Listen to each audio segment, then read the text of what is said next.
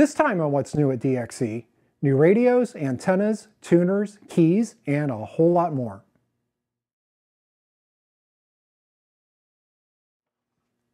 Welcome back to the DX Engineering channel. I'm Michael, KI@R. We've been very busy adding new things to our inventory, so let's dive in with the new Yaesu FTX-1. Yaesu announced the FTX-17 back in 2001, which was followed by the 817ND model a few years later. In 2018, they replaced the 817ND with the 818ND, which sold until 2022. Fast forward to August of 2024 at the Tokyo Ham Fair, when Yaesu announced the FTX-1F. This generated a significant buzz in the ham radio community as the successor of the 81X line of radios. But it's more than just a QRP rig.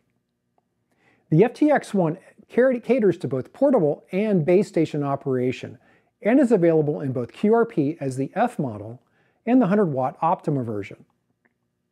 The FTX-1F or field model is rated at up to 10 watts output when running off 13.8 volts or 6 watts with the included 6400 mAh battery.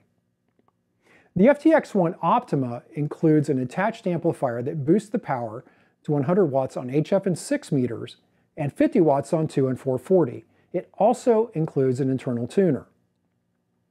Both models include a 4.3-inch full-color touchscreen display, an SDR receiver, dual-band operation with simultaneous receive, APRS, Wires X, USB-C, internal sound card, and more.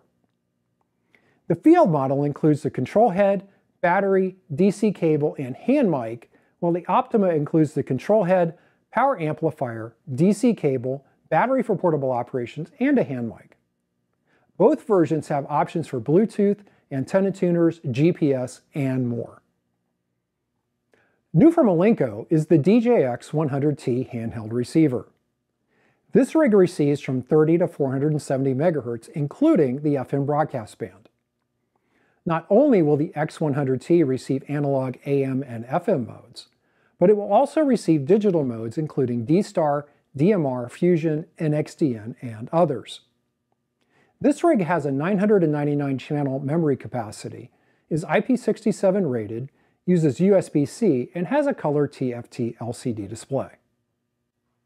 New to DX Engineering is a line of tuners from Laz. Manufactured in France, each tuner is handcrafted, ensuring attention to detail and superior craftsmanship. Each tuner features a front panel that is made from anodized aluminum and includes backlit analog meters and large precision knobs.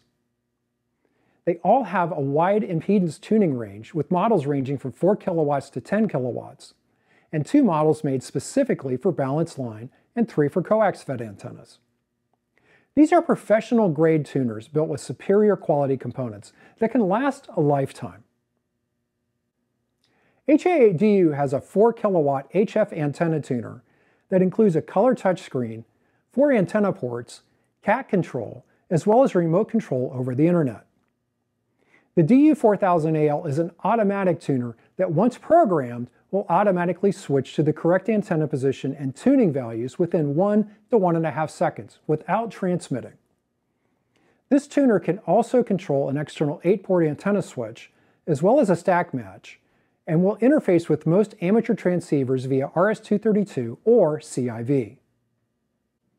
The DU4000ML is a 4 kilowatt HF manual tuner that covers 160 through 10 meters. It has a 3-position switch to select up to 3 different antennas and has a cross-needle SWR and watt meter. This tuner also has a 26-turn roller inductor that can match antennas with an SWR up to 10 to 1. The DU1500T is also a manual tuner that covers 160 through 10 meters and can tune both balanced and unbalanced antennas. This tuner features a 3-position antenna switch, a cross-needle SWR and watt meter, and has a power rating of up to 2,000 watts. Carlson Communications is back with a new standard duty drive-on mast mount. This mount is perfect for portable operation when a mast is needed for erecting an antenna. The pipe stand will hold masts that are up to 2.06 inches in diameter. This mount also includes 4 additional half-inch diameter holes which allow for mounting it on a concrete pad for a permanent installation. Also from Carlson is a heavy-duty adjustable wall bracket for Drone 25G and Amorite 25G tower. The distance from the house is adjustable from 8 to 36 inches for stationary towers and 8 to 22 inches for hinge towers. The bracket is constructed from 5052 aluminum channel and stainless steel hardware. The Moonraker MD3500 is a portable antenna that is manually tuned and can work from 80 through 6 meters. Simply sliding the telescoping base coil will allow for easy band changes. This antenna can handle up to 130 watts on sideband and has a maximum length of approximately 8.5 feet. This antenna does require an antenna tuner. Moonraker also has the MD7400, which is similar to the 3500 except that it covers from 40 meters to 70 centimeters. It can also handle up to 130 watts on sideband and has a maximum length of 5.8 feet. This antenna also requires a tuner.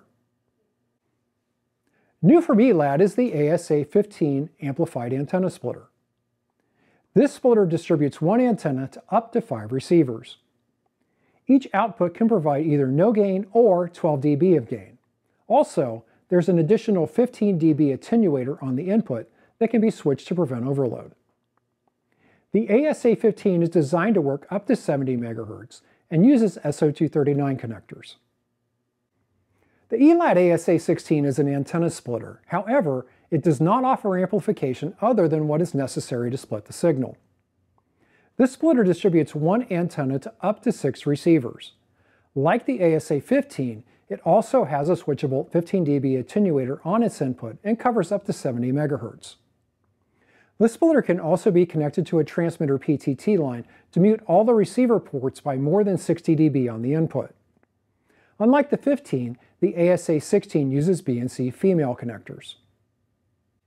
ELAD also has the ASA-62 amplified antenna splitter that distributes the signal from 6 antennas to 2 different receivers simultaneously.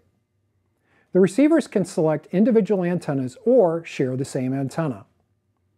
An antenna can be selected by either selecting the proper button on the front panel, or it can be remotely controlled through downloadable software on the Windows platform. Note that this unit cannot mute the receive line. The UE1P is a smaller variant of the UE2P. This weather-resistant enclosure is exterior rated, includes stainless steel hardware, a pre-drilled aluminum plate, and weather-tight coaxial cable feed-through couplers. The enclosure measures 9.4 by 9.2 by 4.1 inches and includes a ground plane that measures 8 by 4 inches. We're right in the middle of 6-meter season, and Innova Antennas has 3 new 6-meter Yagis to get you on the band. The LFA3 is a 6-element loop-fed array with a 22.4-foot boom. It has a peak gain of 12 dBi and a peak front-to-back of 30.2 dB. It's rated at over 5 kW, has a wind survival rating of 126 miles per hour, and weighs only 14.6 pounds. Also from Innova is the LFA Max 6-element 6-meter beam. The Max's boom is approximately 3 feet shorter than the LFA3 and has a 0.7 dB less of forward gain. It has a peak front-to-back of 32.2 dB and is rated at over 5 kW. The Max also has a wind survival rating of 139 miles per hour and weighs only 13.66 pounds. And for those who are looking for something larger on 6 meters, Innova has the LFA HD 7-element 6-meter beam. The HD's boom is 29.2 feet long, has a peak gain of 12.81 dBi, and a peak front-to-back of 45.95 dB. It's also rated at over 5 kW and has a wind survival rating of 96 miles per hour and weighs 33 pounds. Loop-fed arrays offer low noise performance, which is perfect for weak signal work on the 6-meter band. Moonraker has 2 new HF vertical antennas, the GPA-80HP and GPA-FHP. Both cover 80 through 6 meters and are rated at 1 kW.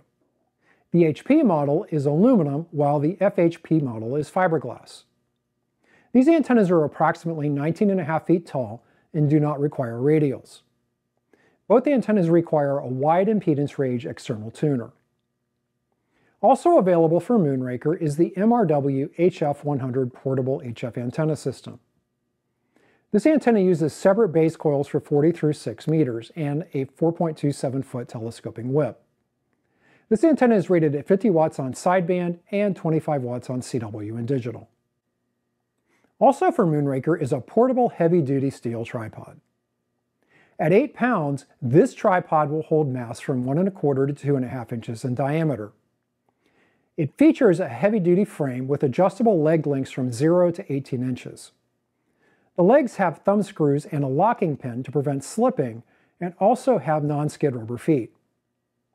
The tripod will collapse to an area of 7 by 7 inches square and 5 feet long, making it perfect for taking out on your next portable activation. HAAKF has a new magnetic paddle. These keys are handcrafted and silky smooth. They include an extra heavy base that will keep your key from scooting across your desk. This key features precision needle contact spacing adjustment thumb screws that can be locked down with a 2mm Allen head screw. It also features a solid brass hub and a heavy steel powder-coated base. And finally, don't forget that Field Day is just around the corner. DXC has you covered with Field Day t-shirts, bumper stickers, posters, mugs, hats, patches, pens, banners, and stickers. And that wraps up another What's New at DXC. As always, check out our website to make sure that the products you're interested in are in stock. Thanks for watching today. I'm Michael, KI@R, and we'll catch you on the next one.